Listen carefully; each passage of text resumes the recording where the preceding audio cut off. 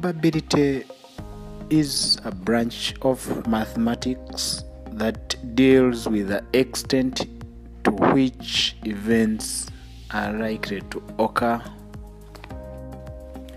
It is measured as a ratio of the likely outcomes to the total number of possible outcomes.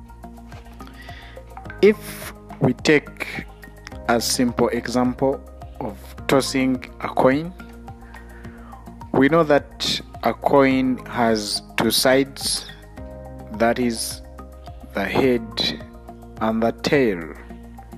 So in this case, the sample space, or what we call the total outcome, is 2, because we are adding the head and the tail to come up with 2. So there are 2 possible outcomes.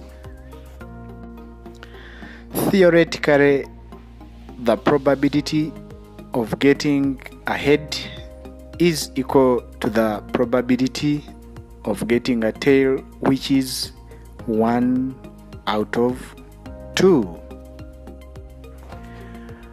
However, experimentally, the probability of getting a head or a tail may or may not be a half.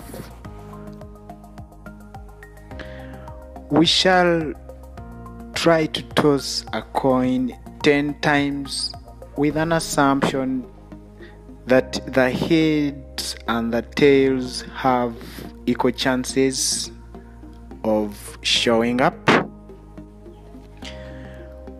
We shall obtain a coin showing the 2 sides, that is the coat of arms and a cow. We then let the coat of arms represent the head and the cow side represent the tail.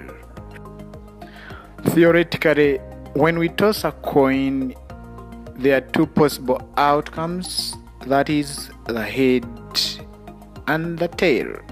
Hence, the probability of getting either is 1 out of 2. Experimentally, tossing a coin once yields one of the sides, meaning the probability of getting, for example, a head is either 1 or 0, since we either get a head or no head. However, in this experiment, we shall randomly toss the coin 10 times, and each time we will record the outcome as either a head or a tail in a table.